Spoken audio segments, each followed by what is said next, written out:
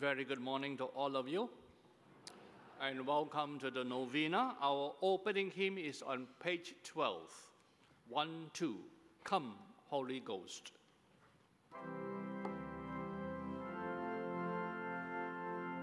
Come, Holy Ghost, Creator blessed, and in our hearts take up thy rest.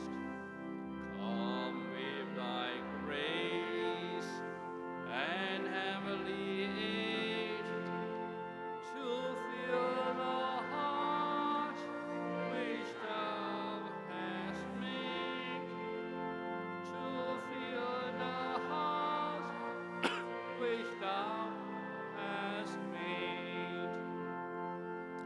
O Comforter, to thee we cry, thou heavenly Giver of the Most High, thou fount of life and fire of love, and sweet anointing from above, and sweet anointing from above.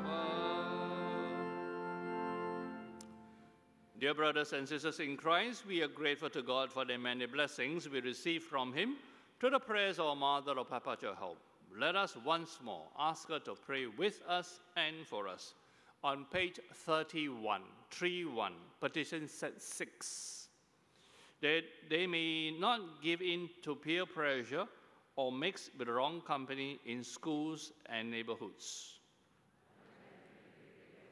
That those who are addicted to pornography or hooked on electronic games will be set free. They will make use of social media in a responsible and constructive manner. They will be filled with Christian charity to serve the less fortunate and the abandoned.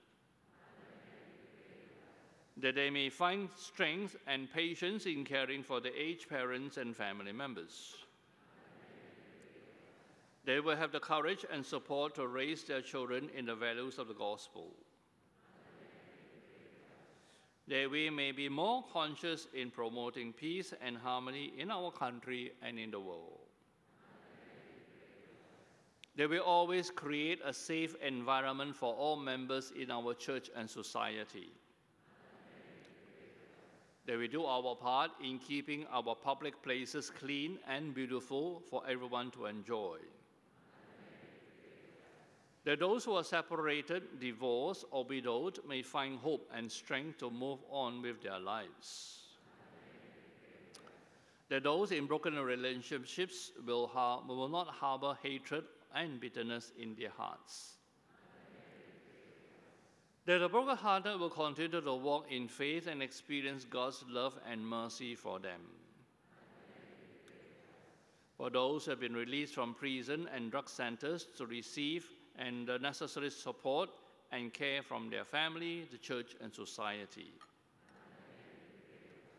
And on page 33, for the season of Lent, that when we have the discipline to practice self-denial, penance, and reconciliation during Lent. That we support and welcome into our community those preparing for baptism. And let us now pray for our own intentions.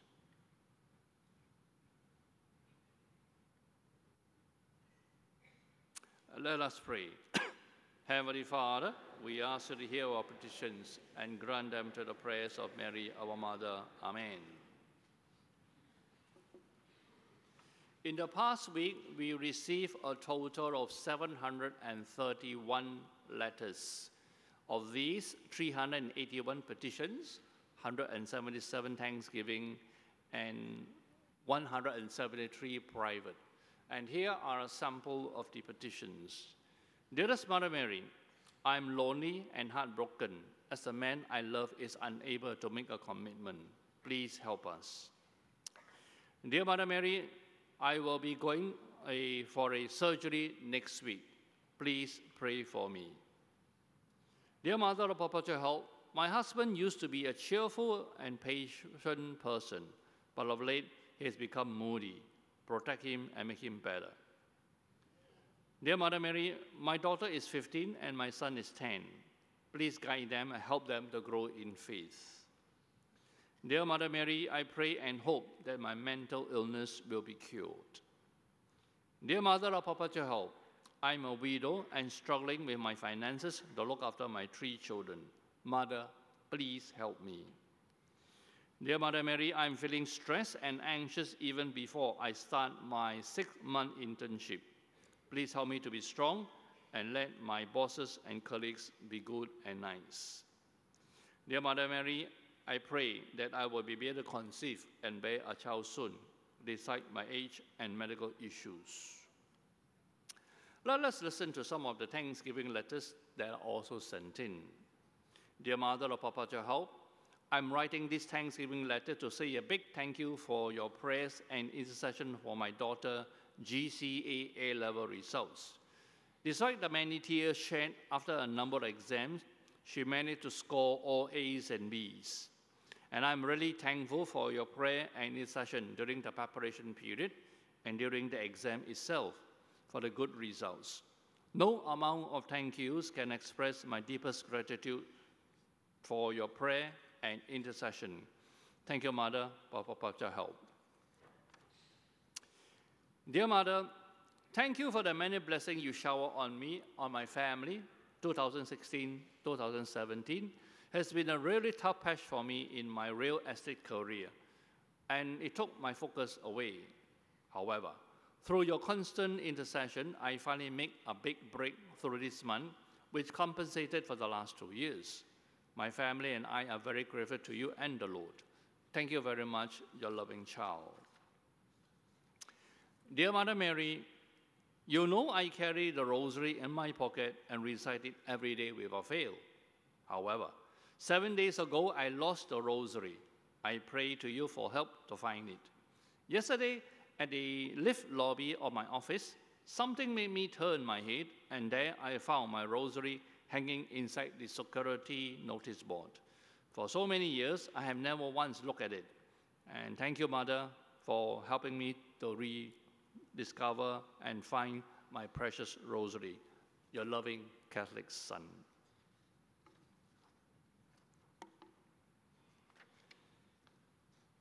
Dear Mother of Perpetual Help, I came to your shrine some time ago to pray for my mother, who was diagnosed with stage 2 colon cancer. I fervently put my mother into your hands. Thank you for interceding for me. My prayers were answered. My mother's surgery went smoothly, and she's now totally clear of cancer, without even the need of any treatment. Thank you, Mother, and thank you to our Lord Jesus from the bottom of my heart, your grateful daughter. We take in one more letter. Dear Madam of Perpetual Help, thank you so much for praying for me. Yesterday was a stressful day with 3 presentations to make. But with your prayer, I survived pretty okay. Thank you so much for coming to my aid just when I needed it most, and I learned so much just by praying to you, believing that Jesus will send his Holy Spirit to guide me every step of the way. It's only with God's great saving grace and help that I was able to pull through. Thank you, Mother, and I love you, your loving daughter. So let us continue with our prayer of confidence on page 34. Mother of Perpetual Help.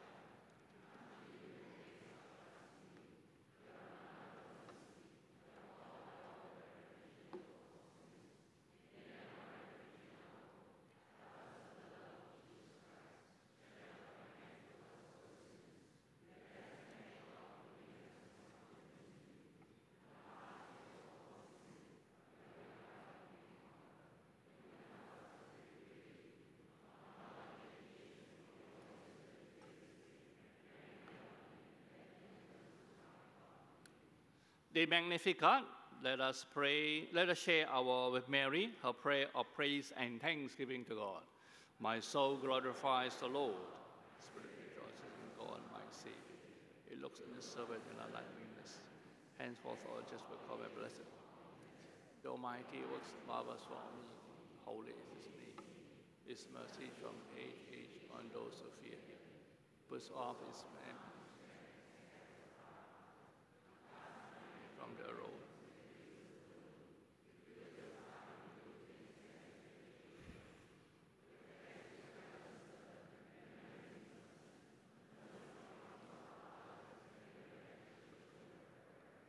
Mary, you're the mother of Christ.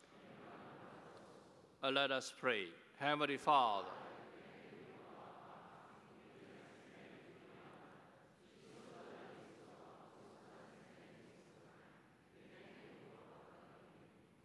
our hymn to Mother Mary is on page 62, 62. On this day, O beautiful Mother, one verse and chorus, please.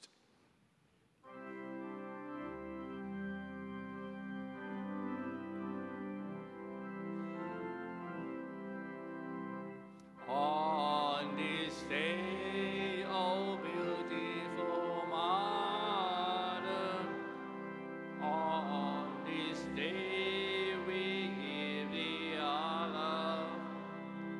Near thee, Madonna, fondly we hover, trusting thy gentle care to prove. On this day we ask to share, dearest Mother, thy sweet care.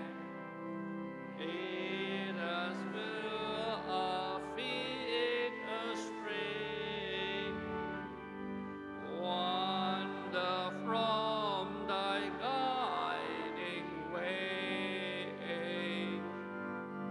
On this day, O beautiful Mother, on this day we give thee our love. Near thee, Madonna, fondly we hover, trusting thy gentle care true.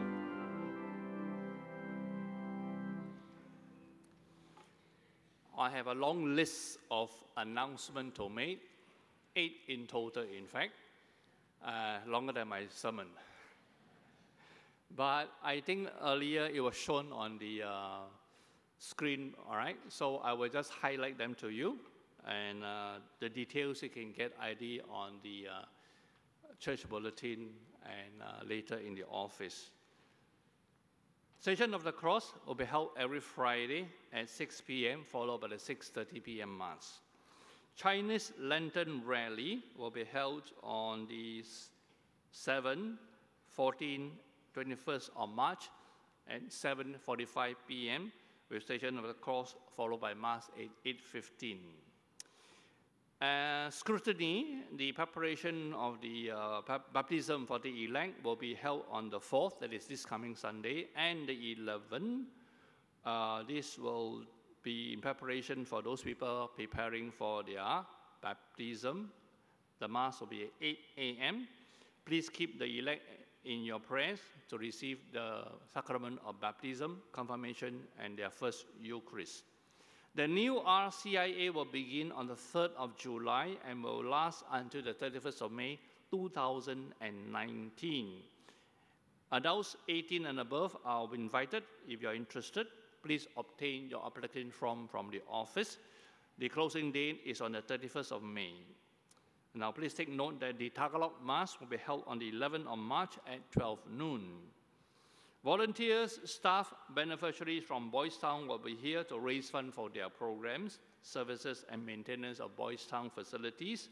We ask you to give them your generous support. And the last one is on the City District Penitence Service will be held at 8 p.m. I will highlight just one, which is our church here, Novena Church. It will be on the 15th Thursday, all right? The rest you can find in the church bulletin. All of them are held at 8 p.m., okay? Starting from the 12th of March until the 21st of March. My dear friends, welcome once again to our Lenten Novena. The theme this year is Jesus Gave Eternal Life. We are more or less halfway. And our theme this morning is Jesus walking on the water.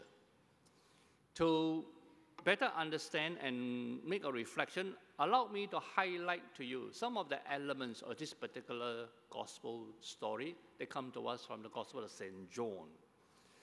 The element number one is this. It is evening. There's a strong wind, and the sea is rough. The second element, the boat in which the apostles were in is about 3 or 4 miles away from shore. And then, element number 3, Jesus walked towards the boat. Now, bearing in mind it's evening, it's dark, there's no light. So when Jesus started to walk towards the boat, the disciples were afraid. They thought it was a ghost. Jesus said, do not be afraid. It is I. There's element number 4. And element number 5, Jesus got into the boat. And before they know it, the boat was very near shore, as if by magic. Now, these are the elements of this particular gospel story of Jesus walking on the water. Now, what lessons can we learn from this? It is evening, it is dark, and the sea is rough and a strong wind. I particularly choose the letters earlier, the petition letter and the thanksgiving letter, to highlight these elements and make the connection. They are dark times in our lives. The people who wrote in about someone suffering from cancer, someone going to give a presentation and feeling stressed, someone about to begin internship and feeling very anxious, someone asking for help to bring up the children because of financial difficulties, and so forth. So in this kind of circumstances, our lives is dark. We are facing the storms of life. And our life is very rough. We are being tossed back and forth. All right? We are a bit anxious and afraid. The boat is 3 or 4 miles away from shore. In other words, they are not near land. They are on the boat, and the boat is being tossed up and down. So they are afraid for their safety.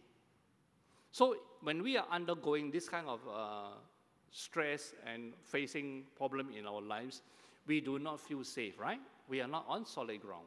We are struggling. We are hoping to get to a safe place where I don't have to be so stressed. So it's as if we are not yet on shore. And we pray. We come to the Novena, we pray, for example. And Jesus come into our lives. But sometimes when God come into our lives, we are also afraid because we don't know what's going to happen. Will he answer my prayer? Will my problem be solved? Or maybe Jesus invite us to do something that is very challenging, and we are not sure we are ready to do that. So sometimes, even when God come into our lives, we also can be afraid.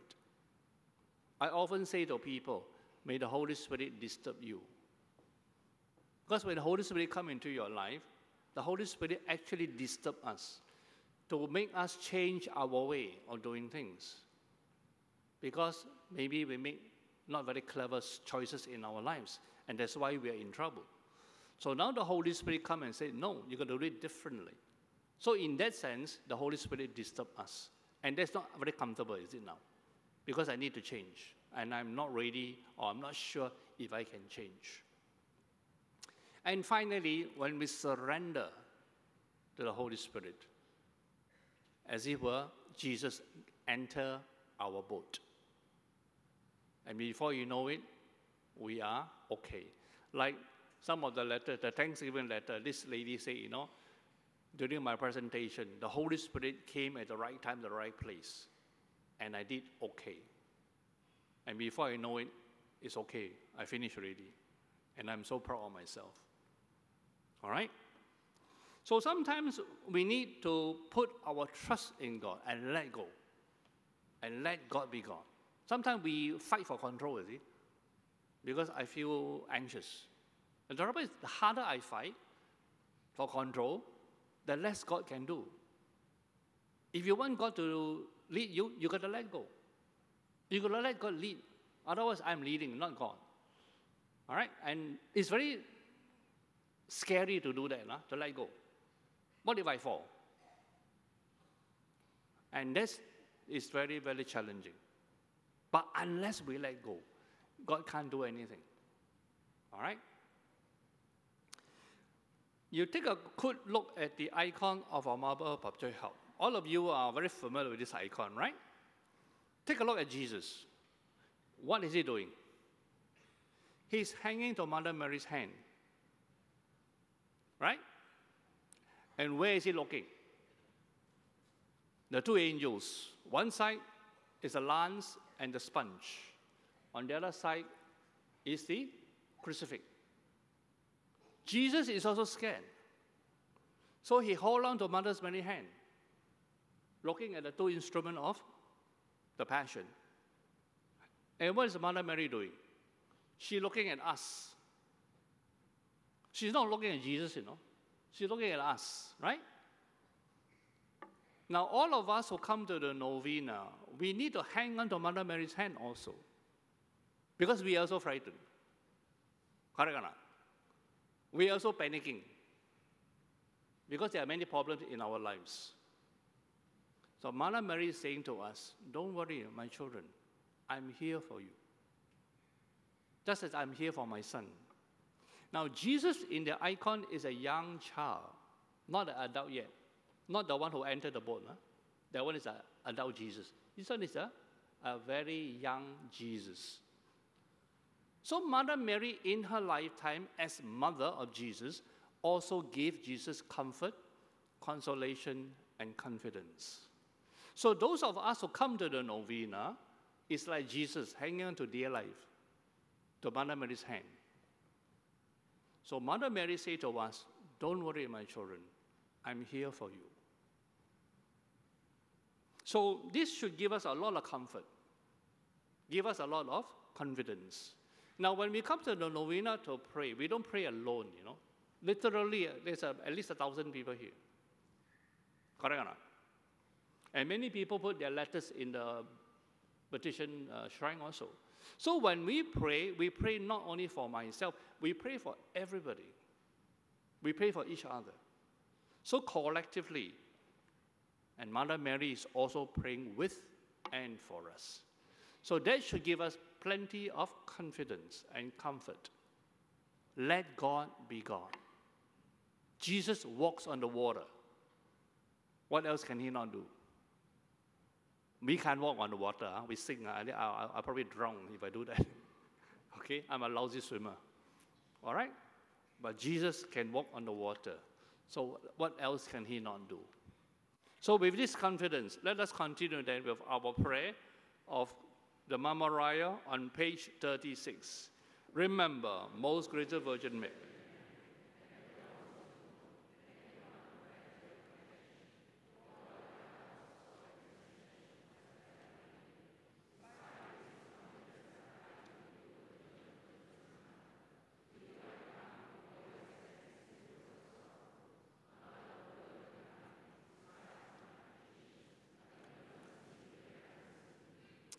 We now pray for the sick, especially remember those who have asked for our prayers.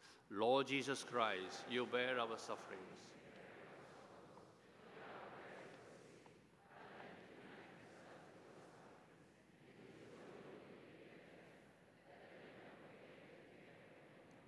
We now pray for the Holy Father's intentions. Our Father, who art in heaven.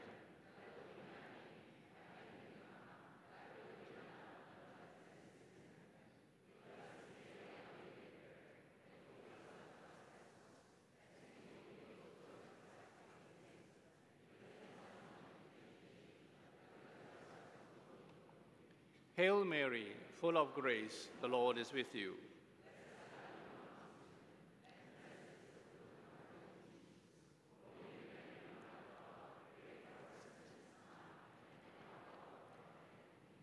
And for him thy eyes are pleading, verses 3 and 4 on page 38.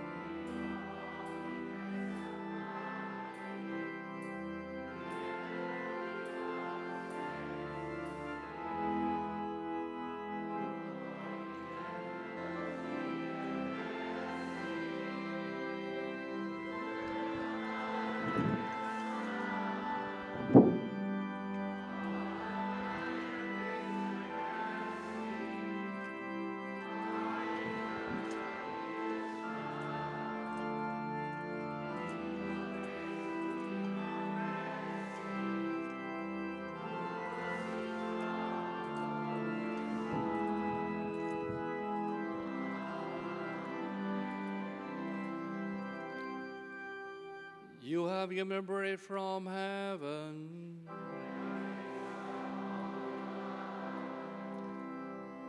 Let us pray. O God, in this wonderful sacrament, you have left us a moment of your passion. We ask you that we also to worship the sacred mystery of your body and blood, that we constantly feel in our lives the effects of the redemption, you who live and reign forever and ever.